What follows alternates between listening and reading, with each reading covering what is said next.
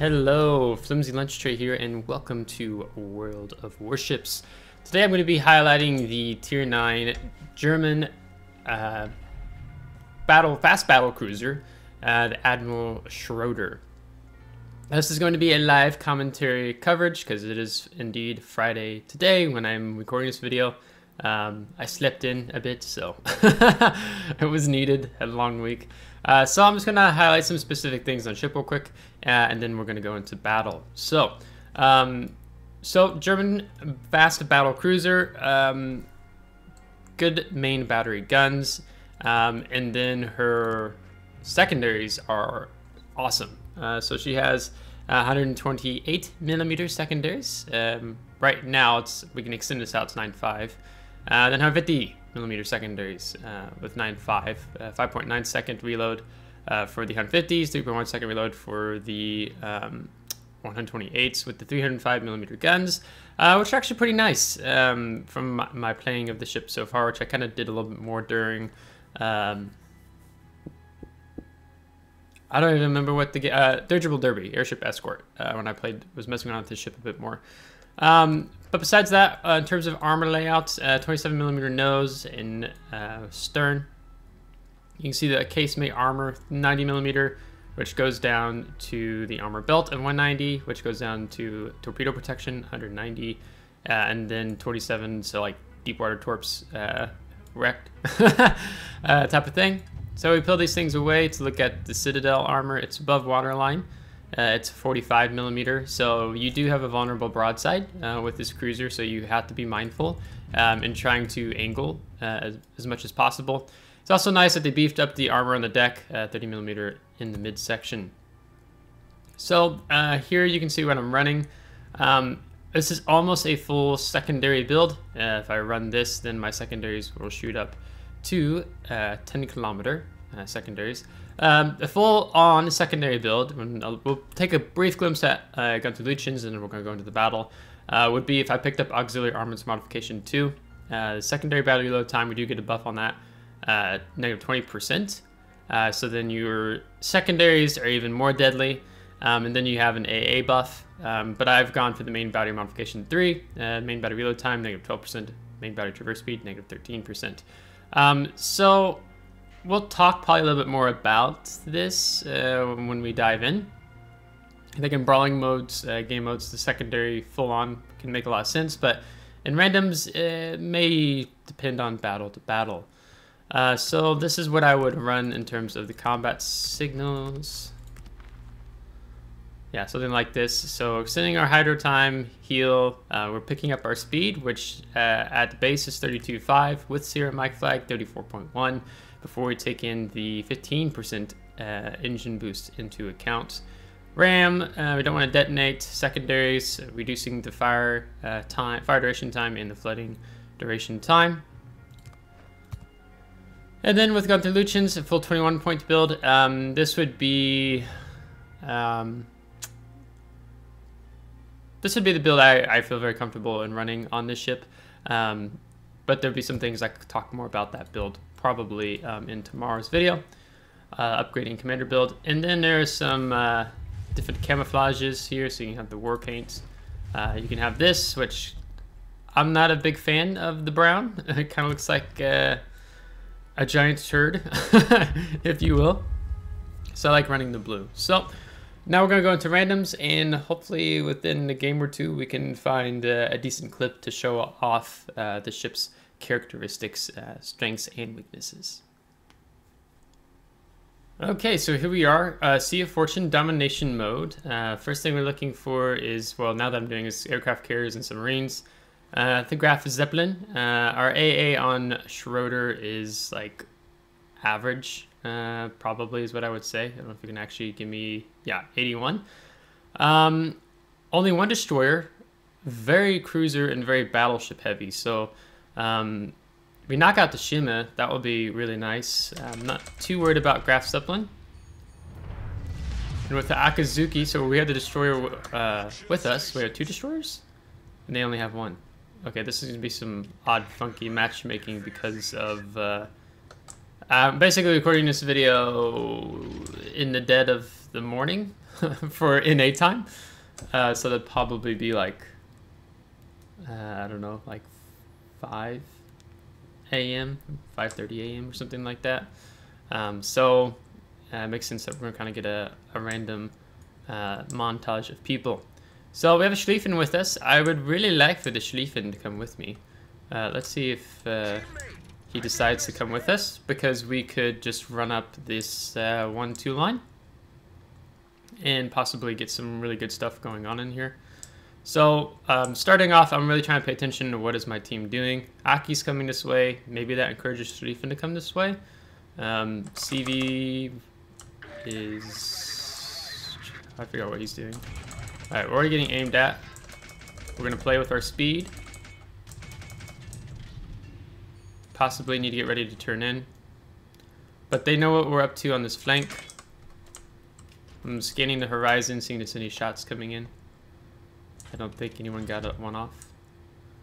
So Schlieffen is going to come this way, so I would like to try to rely on him if he decides to push with me, but we're just going to have to see. So I'm really trying to pay attention to my allies' positioning here. Now this ship does have really good firing angles, in my opinion. It's not too bad. I mean, like this. Let's spam the M key. We're going to guess. So Conquer, that's going to be interesting for us. I'm going to go ahead and slow my speed down. I want to see more what's coming here. They have Alaska GK over there, the Prince Oregon over here. We can go ahead and secondary. Because I think what we're going to do here is, if I get the Schlieffen, he's probably already within Schlieffen's secondary range. We can probably just kite him out. And we don't want to charge in on Prince Oregon because he has torps. So I'm just really trying to see what he's going to do here. I'm going to go ahead and, like, ask. I need your support. All stations requesting fire on the designated target. So when you're in a brawling ship, it's really great when you have enemy ships pushing into you. You want to be kind of kiting away, because when you're in a brawling ship like Schröder, being able in this kiting position is really awesome. So I'm trying to go wide here, but I'm already angled away slightly. But it looks like Schlieffen's going to charge in, so that's interesting. I'm trying to... should have eyes on him in a moment, unless he turned in behind the island.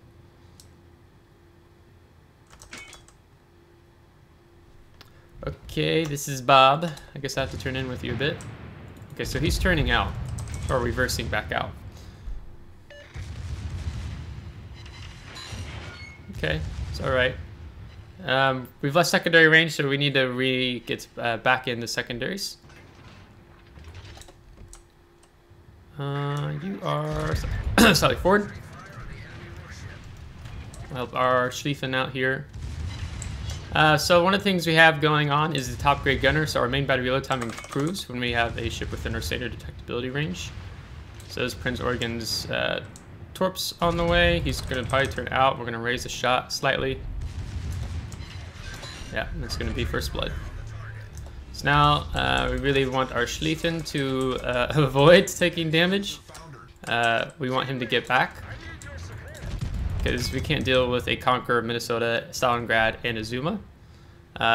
Definitely too hot for us. But we did get the Prince Oregon at least, but we don't want... Schlieffen's going to die if he continues to push in. Now someone is targeting us, so we don't want to show too much broadside here. I'm trying to figure out who is exactly looking at us.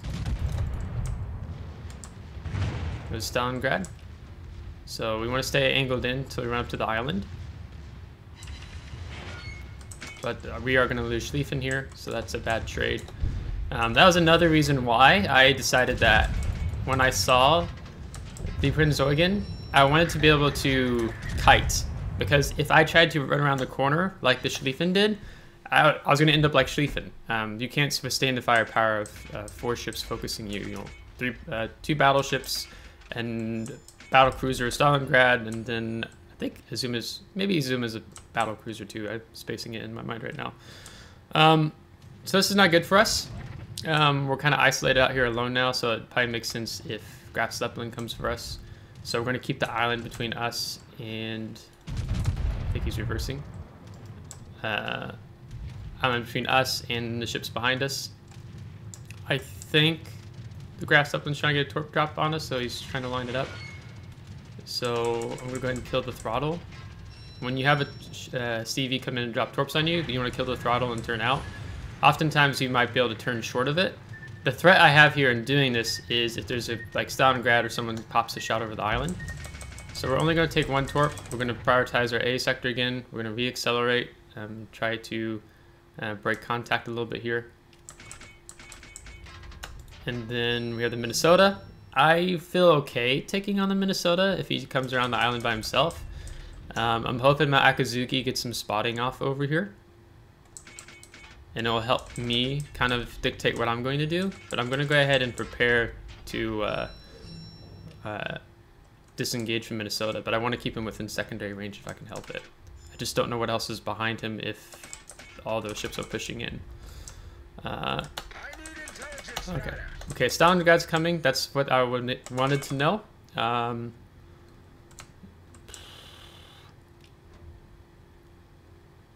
Yeah, that's a bit tricky.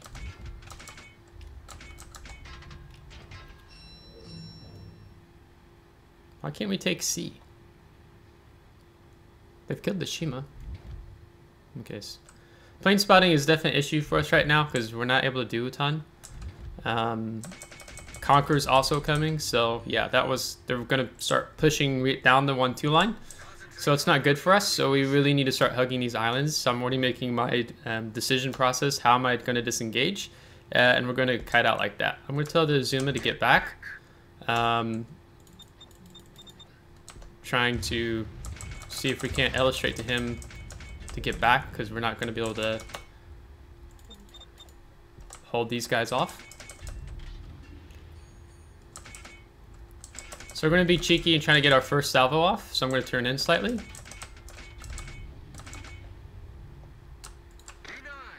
Oh, shoot. Okay, there's Stalingrad's radar, so we're going to go ahead and engine boost actually. Because he's probably going to have a move shot.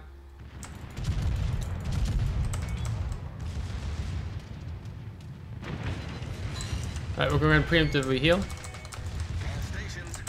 If we can really knock this guy out, that'd be great. Okay, got a bit of attention to Conqueror over here. So that means I'm actually, because Stalingrad's coming up this way, I'm going to turn this way.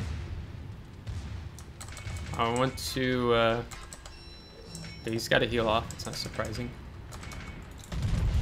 I want to try to stay angled away from these guys. Okay, Minnesota's not interested in going for us, so I'm going to try to get more of my secondaries off and turn a little bit more. Yeah, these guys rear turrets still. Okay, that was okay. See if we can get the kill here. Yep. Conqueror just fired. We're going to wait. Now I'm going to go ahead and DCP that. So this worked out really good for us. It would have been better, I think, if the Stalingrad and the Conqueror would have come down the 1-2 line, because it would have forced me out, like, to keep running and out of this position. But the fact that they didn't, yeah, he's just kind of going to chill there. I think I can get out there with Island, yeah. Means that I can actually push in and re-engage. So this is great for us, because a lot of their team's playing pretty far back. That's a nice salvo there too. So we want to get the next heal off. I think it looks like our Zoom is going to turn away and disengage that way. See if we can use the corner of this island again, get more shots off on the Conqueror. So we're just going to play it a little passive for the moment. Until I get more heal off. So the engine boost is one of the reasons why we turn this as a fast battle cruiser, because our speed can be really good, especially with the engine boost going. It's quite nice. That's a decent salvo. So allows you to run up on positions to engage enemy really quickly, or if you're needing to disengage quickly.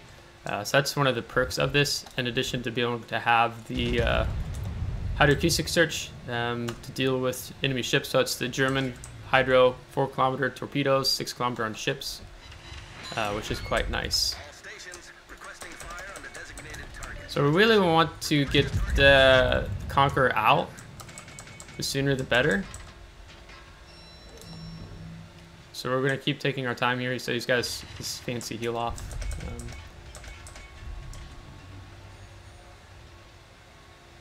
And we don't really need to push in against Stalingrad. I think he might be reversing out here. No, he's not. So I don't really need to like go try to throw my ship away just to try to kill him. Doesn't mean I'm not going to take some shots at him because he's broadside to us, and Stalingrad has a pretty vulnerable broadside if you aim well. Okay, they got the Conqueror, so well done. So I'm going to turn in, and then I'm going to ping the minimap for my team, just like, hey, let's get this guy next. That's kind of the mentality of why I'm pinging. Also, being able to keep the islands between us and Stalingrad means that, you know, I get the heals back up, and I get the seal off cooldown. Our team doesn't need to push. Don't push, just defend. Because they can do this counter push into us, and that's not going to be, we're not going to be able to handle that really well. So, they don't need to. Alright, so again, I'm going to try to utilize the islands here. We're going to sneak a shot off on Alaska without being spotted. We're getting close enough that our secondaries can fire over the island on Stalingrad. Stalingrad's running his armor scheme's kind of like good, so I'm not really interested in trying to focus him. Instead, focusing this Alaska would be great. Another battle cruiser. We get to go dark.